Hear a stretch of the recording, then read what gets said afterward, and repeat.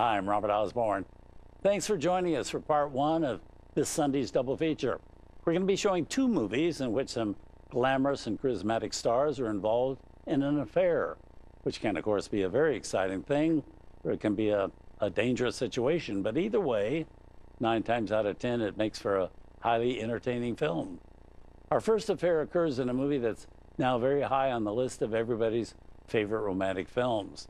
It's An Affair to Remember, from 20th Century Fox in 1957, co-starring Cary Grant and Deborah Kerr, playing two people who meet on board a luxury liner, first matching wits with each other and then falling in love with each other, but each with an obstacle in their path that has to be dealt with before they can live happily together ever after.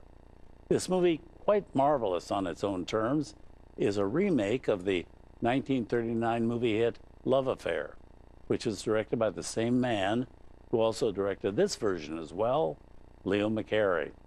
Now, that earlier version had starred Charles Boyer and Irene Dunne and had been a huge success. So much so that when Cary Grant was first approached about doing this remake, he wasn't at all keen on the idea. He felt the first version was a classic and shouldn't be tampered with. Also, he didn't want to be compared to Charles Boyer, who'd earlier played the role so memorably. But Cary was very fond of Leo McCarey, who was going to direct, particularly since they'd worked so well together on the great 1937 comedy hit The Awful Truth. But what really clinched it was when Deborah Kerr agreed to co-star. Cary and Deborah had worked together once before in the 1953 comedy Dream Wife, and they adored each other.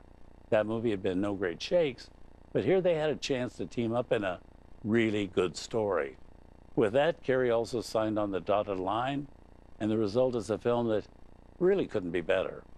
Here enhanced by a title song with music by Harry Warren and lyrics by Harold Adamson and the director of the film, Leo McCarey, which brought all three of them Academy Award nominations in the Best Song category. So from 1957, An Affair to Remember.